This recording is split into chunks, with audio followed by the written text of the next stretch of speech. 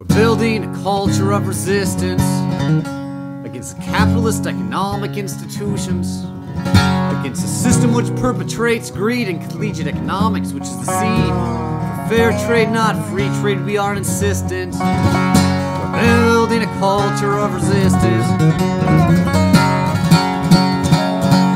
We're building our own institutions, newspapers, TV, and radio stations.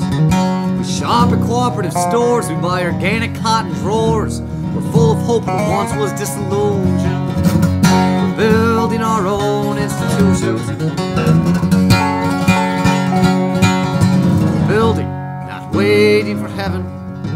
Where there's organic food stores, not 7-Elevens. Where you work 20 hours a week, there's bikes, not cars on the street. Everyone has enough to eat, that's a given. We're building, not waiting for heaven.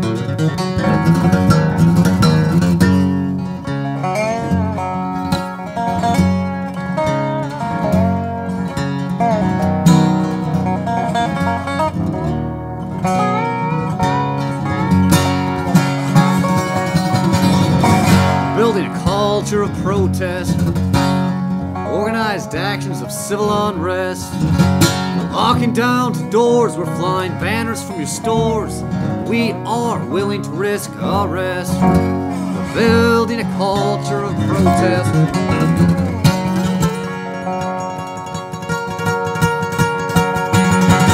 We're building a culture of celebration, where we're alive with imagination. When our brother's business is sinking, we find our own stories more interesting. Hollywood movies is cultural degradation. Building a culture of celebration.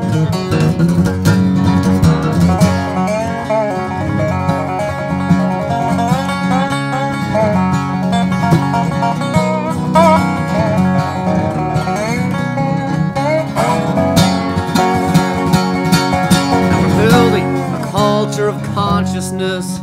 From drinking coffee to Friday night beer bust.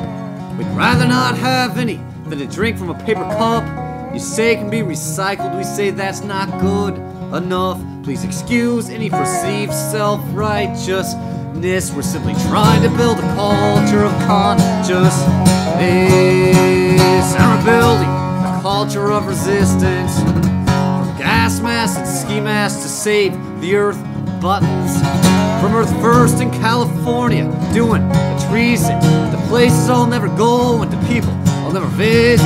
From Philadelphia to Bellingham, Washington, we're building a culture of resistance.